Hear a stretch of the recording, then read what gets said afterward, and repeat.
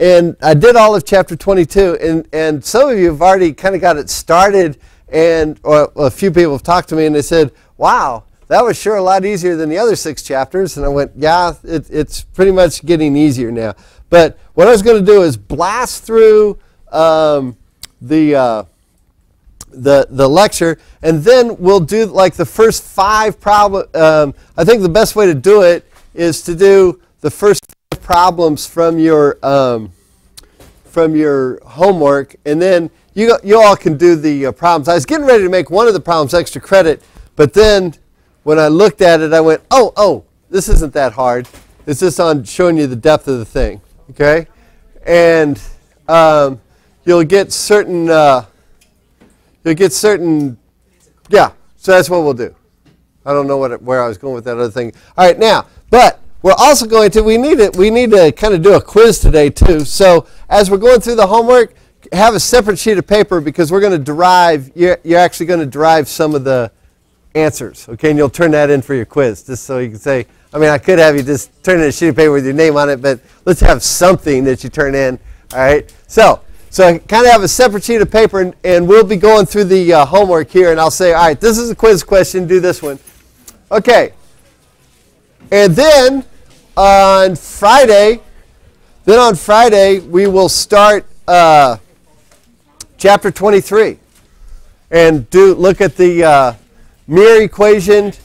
We'll do spherical and conical mirrors, and we might be able to get some lenses in. We'll just kind of do the mirror equation, and that'll be enough for the little quiz we'll take on Wednesday, or the little test we'll take a week from today, as a matter of fact. So it'll be over chapter 21, straightforward, fastball down the middle type question on chapter 21. Like, here's basically what chapter 21 is going to entail. Nothing with phasors, nothing with all that kind of stuff. But you will have to, there'll probably be a problem that you'll have to, given the frequency, given the capacitance, given the inductance, can you come up with the impedance? And can you come up with the IRMS? And, and you're going to be given the VRMS. And can you come up with the peak voltage and the peak current that might be coming through there, and the dissipated power going through the resistor, that kind of stuff. So real straightforward. What's that? It's basically just find the impedance and all the things. You know, VRMS equals IRMS times Z, and what all the things that Z incorporates. Okay. So XL, got to find XL, XC, all that kind of stuff. Using the frequency, capacitance, or the inductance. Piece of cake, actually. All right, now, so this one, and then when we get to chapter 22, we're basically looking at 2 or 3 more equations or stuff that are just geometry. They're pretty easy to work with, actually. All right, basically it's this. Here's the big thing. When light hits something, like right now there's not enough intensity here, so it's not reflecting too much, but like when light comes in, bing, hits the surface of something, hits a reflecting surface, it bounces off we're going to use monochromatic rays basically, so it's coming in here, bang, the angle of incidence equals the angle of reflection. Angle of incidence equals angle of reflection. All right, so we'll look at a couple of those. And then,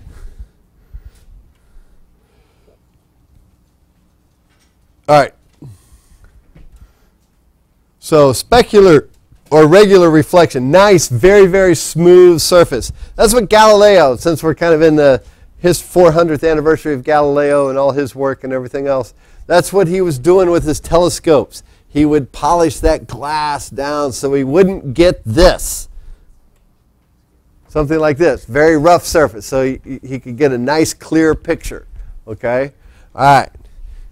In other words, he wanted that thing smooth, smooth, smooth, smooth. All right, and we've already kind of done problems like this, okay? I think we looked at one real quick. All right, basically, it's the reflection, theta I going in equals theta R. piece of cake, that part. Now, now refraction means this. Here's what refraction means. When light comes in, it hits the glass, what's it do? It bends, okay? That ray bends. And what we're going to find out here using Snell's law here, now, the velocity of the light coming in, it's going through air, which is pretty much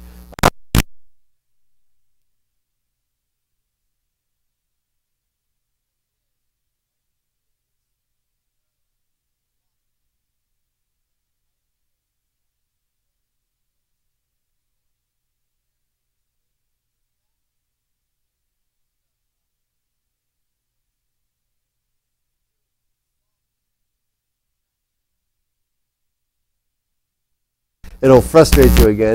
So anyway, but basically here's the deal. You got something coming in. All right. Nice surface here. In fact, okay, ray coming in, normal. We measure everything off the normal. Here's the incident coming in. Make that normal come on all the way through. Theta r coming out, so theta I equals theta r, and those over there can't see what I'm doing at all. All right, now, if this is 1.00, has an index of refraction, N of air, we call it the index of refraction, and water is 1.33, that's the N of water, then what this is going to do is it will bend. You'd think it'd go like this. It just comes straight through here, but it doesn't. It's going to bend what we say towards the normal. It's going to bend like this. So this theta right here, this theta, let's call this 2. Theta 2, if I use the incident ray, theta 2 is going to be less than theta I. Okay? But now what would happen if you shine a flashlight from inside the water? You got one of those high-powered diving lights and it's coming out.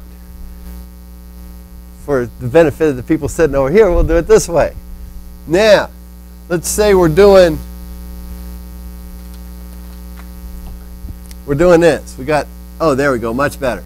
All right, now this time we've got N of water out here, 1.33, and we're flashing our light like this, boom, comes in, theta I. There's going to be a little reflection coming back to us, theta r. But this time, since this is air, coming out, it's going to bend away from the normal.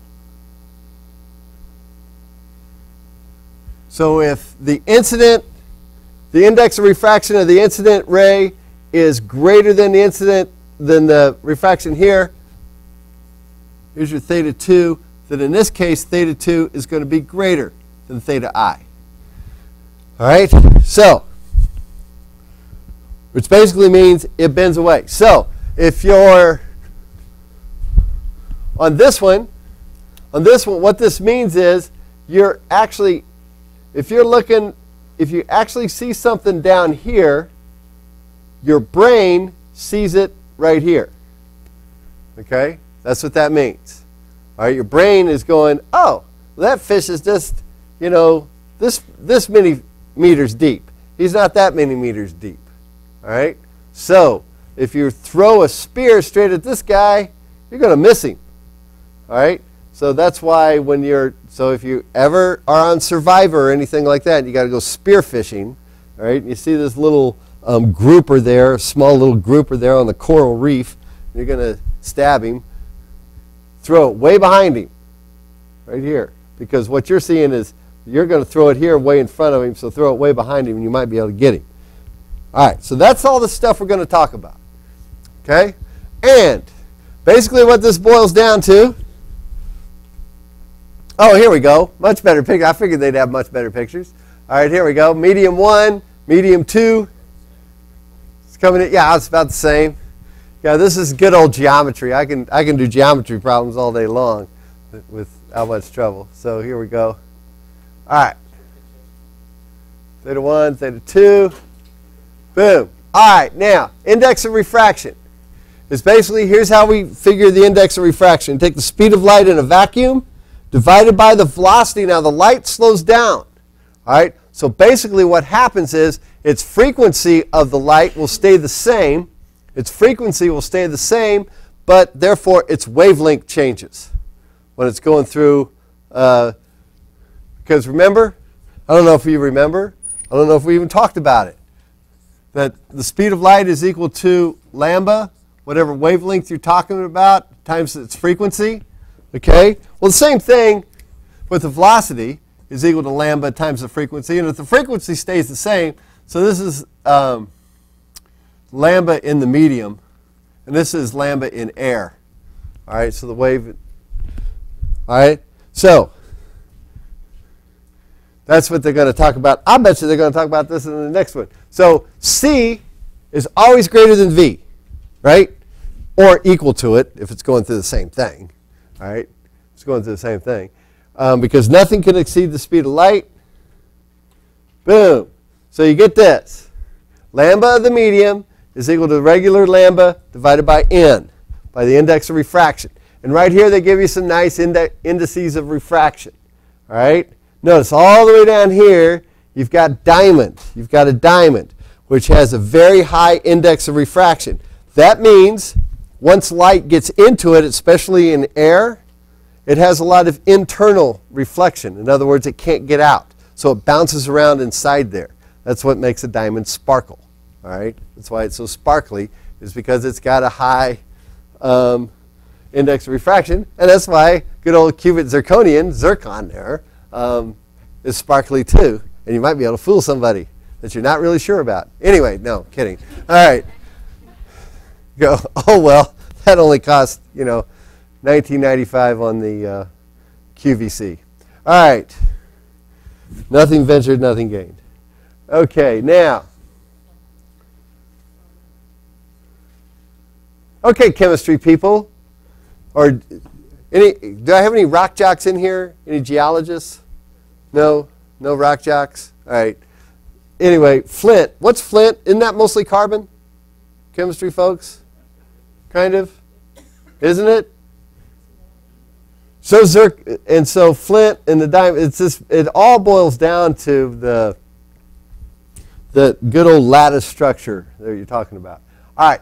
So there's all that. I think, there we go. Now, here's the big law. Write this one down. You got to know this guy. N1 sine theta 1 equals N2 sine theta 2. Okay?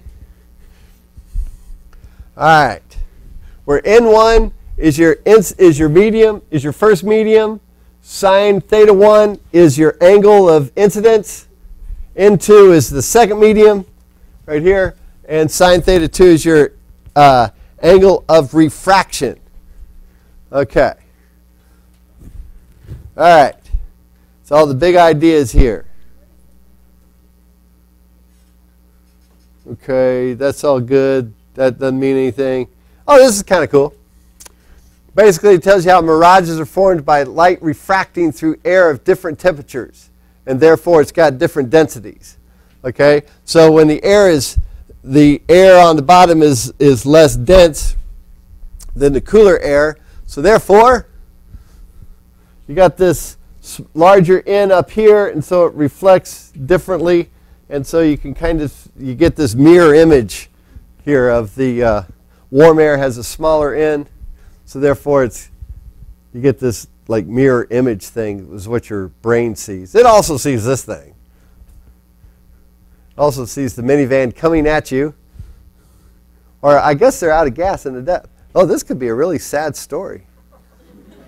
I got to make another slide with vultures and bones. Okay. That's what you get for driving a minivan, I guess. All right, anyway. Now, so here we go. Here's that idea of they're just reaching for the goldfish. Okay. This could have a sad tale, too, at the end. The little kid reaching in the fish tank. All right. Okay, and refraction.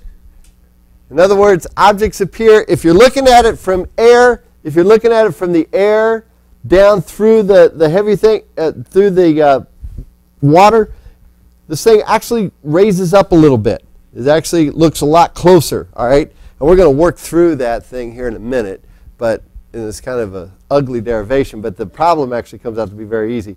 But anyway, so it looks closer. Now, how many of you've been in a swimming pool? I don't know if you've ever done this, but remember when you were a kid or something like that, and you'd look up, you're underwater, and you look up, and it looks like that diving board, that little 3-foot diving board, looks really far away now, all right, from when you jumped in. And the reason is, if you're down here, if you're actually in the water looking at the penny up here, it looks further away, all right, because here you're refracting, you're bending towards the normal. Well, if you bend away from the normal, then you're going to find that penny is going to be a lot further, is going to look further away.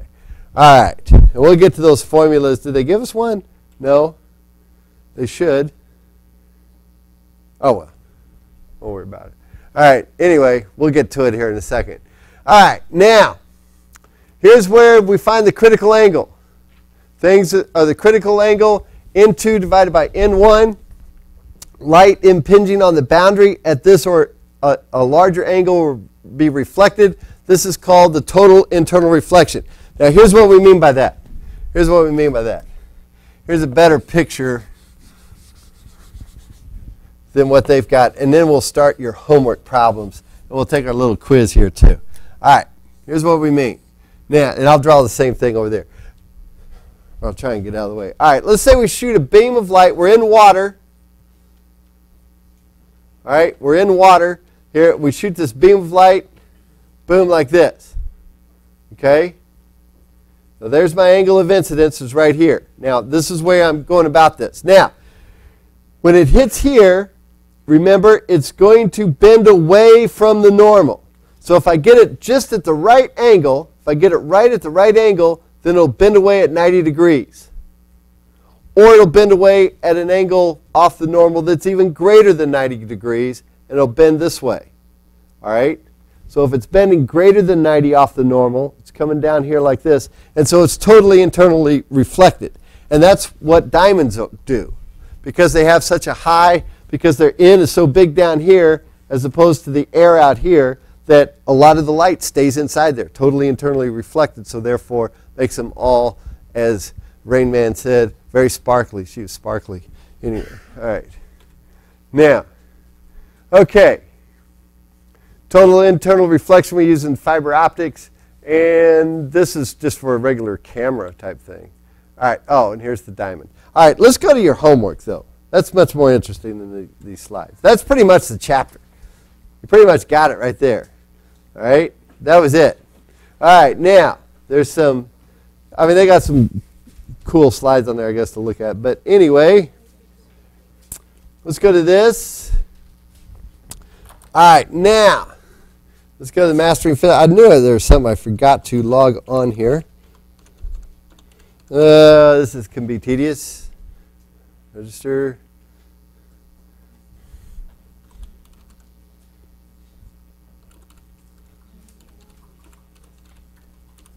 Oh, I think I typed that wrong. Yep, I knew it. Gosh, dang it. What's that? What's the password? Oh, I know what's wrong. I just used my old password. There we go. Let's try the new one. Come on now. Okay, that means it's working when it takes forever to load. Uh-oh, I don't want to go through this. Okay, now, courses. Let's go to you guys, 220A, and this is homework 22. Uh-oh, view as a student. I guess I missed one. All right, let's restart the work. All right, here we go. All right, now then, we're going to work through this one. All right, now then, what I want you to do, let's go to 75. Then go to 100 again. There, that. Can I get that to be better? There we go. All right. Okay. This one's kind of a fun little problem to work. It's just a geometry problem, looking at triangles. All right. And the sum of the angles, theta 1, theta 2, theta, what's the sum of the angles in a triangle? 180. That's in good old Euclidean space. We're using Euclidean geometry here, okay? If you use spherical or hyperbolic geometry, that goes away. But anyway, we're just using good old Euclidean geometry. All right, so angle of incidence. So what is, if theta 1, what is theta 1 what is theta 2 in terms of theta 1? What would that be? What would it be? Yeah, theta 1. There you go. All right, so put that down. That's quiz question 1. Quiz question 1, theta 1. So it's going to make me put this in. So I've already practiced. I've already done these, so I should be good. Now it gets a little bit trickier. All right, now find the angle theta 3, which is shown.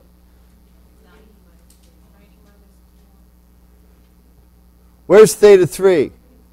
Oh, I got to push B. There we go. In terms of theta 1, what would it be? 90 minus, well, if theta 1 is equal to that, yeah, it looks like that'd be 90 minus theta 1. That's good. Let me put that in real quick.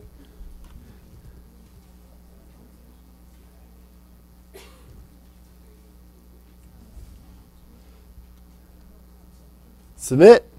Is that right? Yeah, let's make that the second question too. All right, but don't lose it, so you can go back and use it. All right, so anyway, now find theta 4. Oh, we got to push this part C. Oh boy. All right, what is theta 4 going to be? And we have to express it in terms of theta 1 and alpha. Ooh, 90 minus theta 1 plus alpha? What's that going to get us? You think? All right, let's try it. 90 minus, I don't know about this. I got all confused. Oh, that's an interesting idea. Minus theta 1, what did you say, plus alpha? Think maybe starting to waffle a little bit. No, try again. All right. Anybody else got any ideas? No. Let's just take a look at it. Yeah, I can scroll it down a little bit. Okay. Now, what we've got to do, we've got to go to part C here. What we have to do is we have to find theta 4. All right, we have to find theta 4. Now, we do know this. Now, Cody was on the right track. She's definitely on the right track here. All right, let's go to the document cam because I know that theta 3 is equal to 90 minus theta 1. Okay, so here we go. What am I doing? Oh, document camera. All right, let's go to the lamps. Now, to do this problem, you already knew, all right, let me get one with thicker ink here. You already knew that theta 3 was equal to 90 minus theta 1, right? Theta 3 equals 90 minus theta 1. Let's zoom in a little bit. Make that bigger. There we go, a little clearer. All right, all right, now, theta 4 equals 180 minus theta 3 minus alpha. Okay? So now, and here's what I think.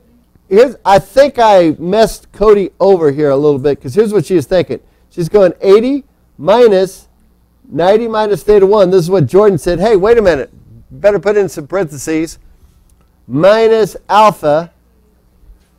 Okay? Now, what did Miss Crunchmeister teach you about? You got a negative outside the parentheses. What happens? It becomes a minus. So this equals 90 plus theta 1. Isn't this what we got? Well, the 90 doesn't. No, because we put 90 minus theta 1. Oh! Let's go back to the computer. Oh, I see what we did. So we're supposed to put plus here? and minus here. Hey, now we're cooking with gas. All right, now then, all right, I'm going to have you all do part D for your quiz. Here we go. Ready, set, go. Part D. We'll scroll this down. Theta 6. Go ahead and answer. We're going to assume that theta 4 is less than 90. What they want us to do is find out what theta 6 is equal to. In terms of, now remember, you got to go all the way back and put that in terms of theta 1 and alpha. Take a minute or two to figure that one out.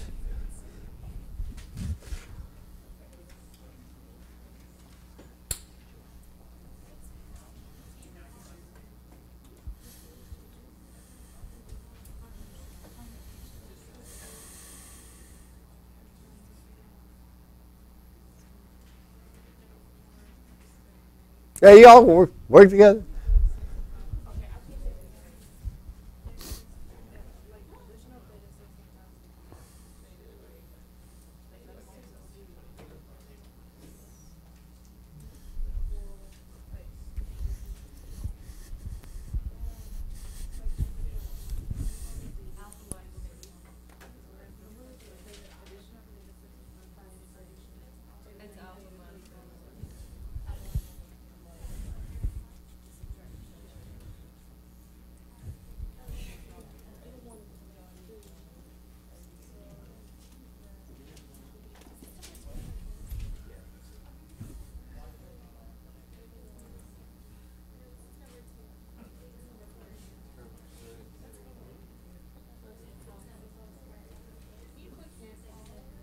Can I click the hint?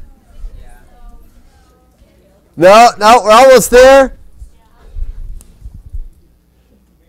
Alpha minus theta 1? Okay. All right, now first of all, let's take a look at what we've got here before we go to the hints. Now, that's what I like about these problems is you guys can go to the hints and they'll walk the dog. They'll walk you right through it, okay? But what goes wrong is when you get to the actual exercises, they don't have any hints anymore. Okay, but right here they still have hints. Now look, what about theta 5 and theta 6? What are they? Equal. They're not equal. When we talk about angles, what are they? Congruent. I'm sorry. But yeah, they're equal. All right, so theta 5 and theta 6. Well, we actually put numbers in there. You're right, they are equal. All right, so theta 5 and theta 6 are equal. All right, now then, so what is theta 5 in relationship to theta 4? Yeah, they're complementary, right? Because theta 5 plus theta 4 equals, here's the normal, so they're complementary angles. So theta 5 plus theta 4 is 90. So theta 5, which equals theta 6, so here's what I did. And I had some success with it. So theta 6, well, theta 5, you found out that theta 5 equals theta 6, which was 90 minus theta 4. Where here's theta 4, which is 90 plus theta. So if I put that in there, basically what happens, you got to change all that stuff on the inside. So you got 90 minus theta 1 plus alpha. So you wind up with what?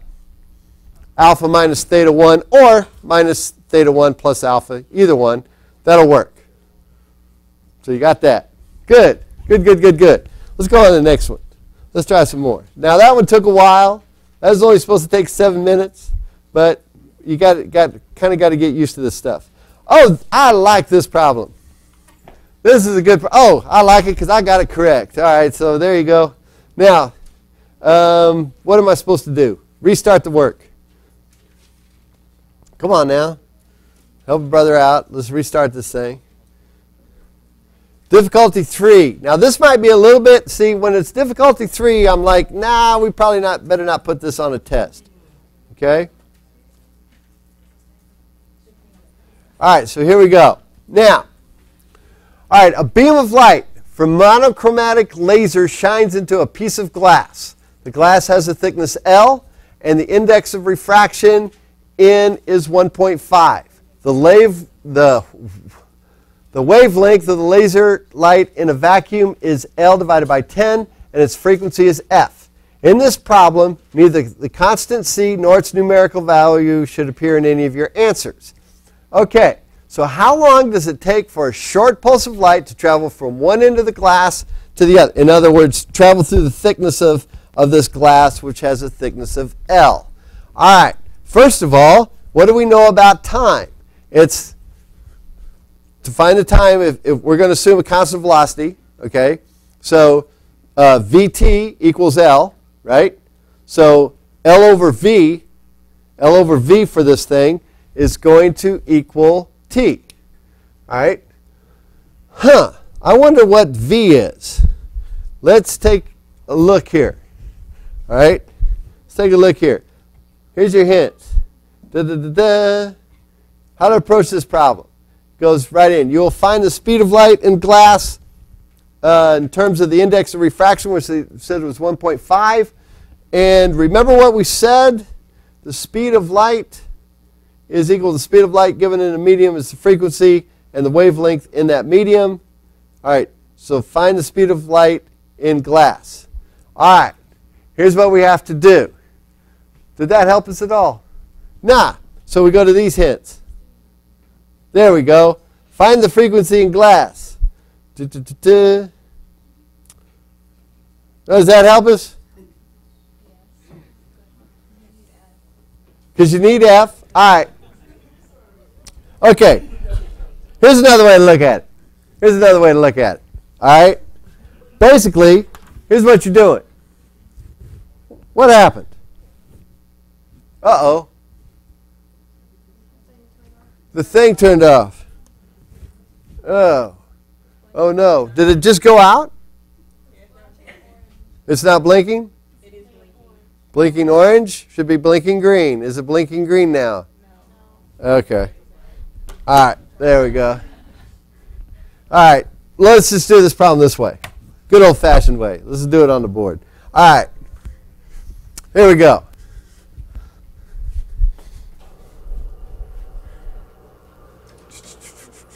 That was weird. I think I probably hit the wrong button and now it's having to... All right, so here we go. Now, we know this. We know that T is equal to L over V. All right, here's one of the equations that you kind of need to know from this. You need to know that the index of refraction equals C over V. Oh, okay. Well, now then, can I get, and I think they told me that N was equal to 1.5. All right, so the V going through there, and what else did they tell me? C is always constant, and that the what? What did they say about lambda? L was L over 10 is what? The wavelength? For what? In the medium? Okay. All right, so in the glass, L in the glass is equal to L over 10. Okay? All right. So here's what we got. We got N equals lambda naught times the frequency divided by L over 10 times the frequency.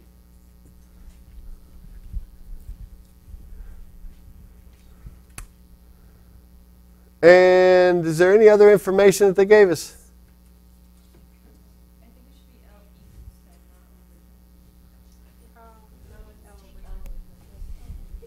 10, All right, let me go back to it. I've at least got it right here. All right. Here's basically the problem. It says the wavelength is L over 10 and the frequency is F. There we go. And and so it's going to travel through there. Here we go. And what did they want us to do?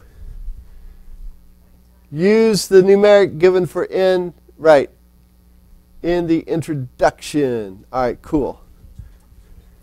All right. So, how do I get rid of that? I forgot how I'm supposed to get rid of that lambda naught there.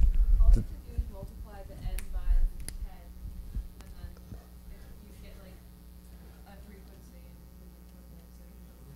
Okay. All right. So basically, here's what you're saying is the L over 10. So we've got, I need what V is. God damn it. All right. N equals C. Okay. And the frequencies cancel. Nah, we don't need a frequency. Yeah, because it should be 15 over F. Yeah. That's the answer. I saw that. And frequency is lambda. That's what it's measured in. That's how you get your F. The frequency? Right? No. The wavelength. Frequency is not wavelength. The frequencies cancel. The frequencies cancel. And so basically I get V. Oh, gosh, dang it. This is driving me nuts because I just did it, and now I'm stuck here. All right. Should make this just a quiz problem, so you all figured this out. But Cody's on the right track. So basically, the frequencies cancel out, and I get L over 10 times 1.5 equals...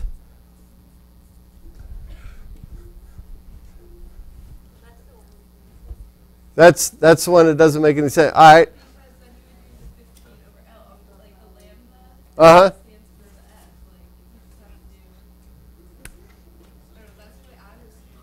Right. Oh, that's why you were shown how to do it? All right. Gosh, dang it.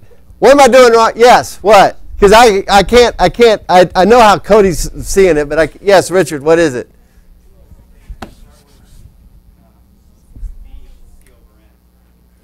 V, there we go, equals C over N. Okay? C in this case is going to equal lambda times F. Just lambda naught. So V is equal to lambda, but it's not the lambda over L. No, lambda times F Over N, right? Okay. And then B in this case is equal to L. This is going to travel divided by T. L over T equals lambda times F over N. And then, I'm sorry, there's one thing I forgot, which is that in this case, lambda is equal to L over 10. So then L over T equals L times F over 10 times N. And what is L over 10? So then it would be L over 10 times F over N. So L over T. Yeah, no. L over T equals times. I'm going to come back to it later. I'll come back to it. I'm going to come back to it on Friday. It's pissing me off because I already did it once, and now I can't. I'm missing something. So it's don't film that anyway. Gosh, dang it, it's making me mad. All right. Anyway, because somehow you wind up with L. L equals basically L equals 15 equals 15, and in terms of frequency, you had to leave. So you had to leave the frequency. You're right. So that was doing me no good. Oh, okay. All right. So now it's in terms of frequency. All right. Got it. Got it. Okay. Okay. Anyway, I don't want to do that one anymore. I'm tired of looking at it. It's making me mad. All right. What's that? No, you want to have something like that on the test. Basically, you'll have, now this one's a little bit more straightforward. This is just a regular learning goal. Y'all can work through this one. Use your hints.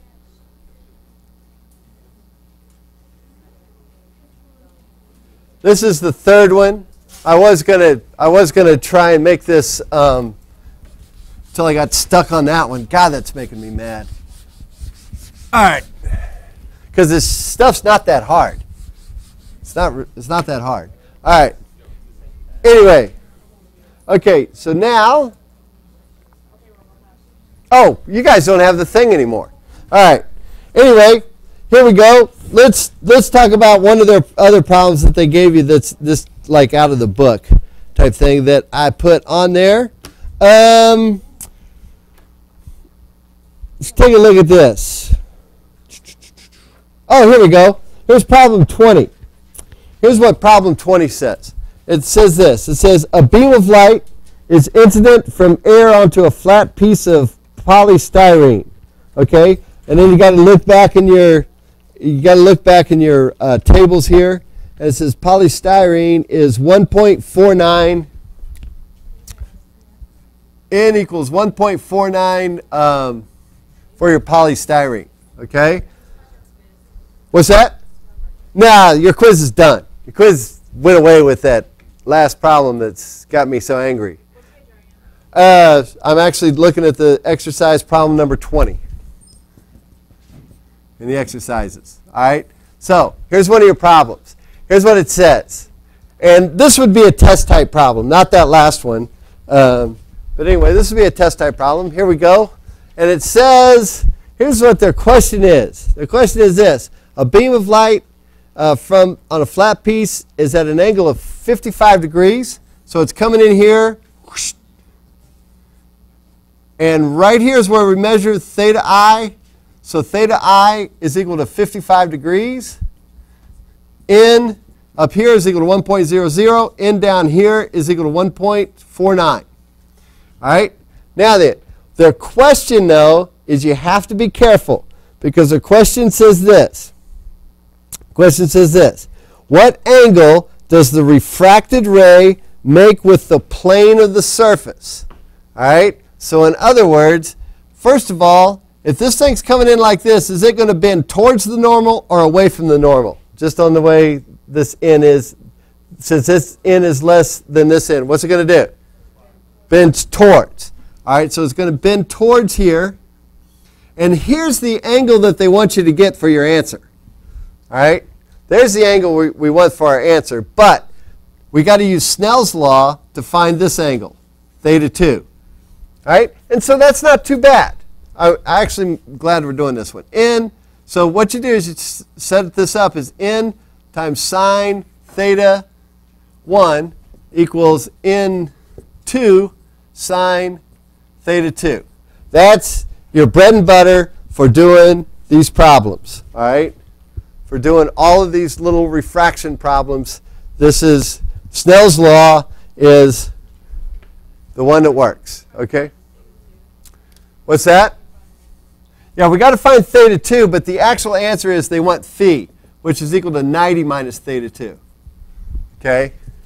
But we've got to find theta 2, which isn't that hard to do because we've got 1.00 times the sine of 55 equals 1.49 times the sine theta 2. So you basically get the sine of 55 over 1.49 equals the sine of theta 2. And so theta 2 equals the inverse sine of sine of 55 over 1.49. So basically, theta 2 always works out to be the inverse sine of N1 sine theta 1 divided by N2. Well, duh.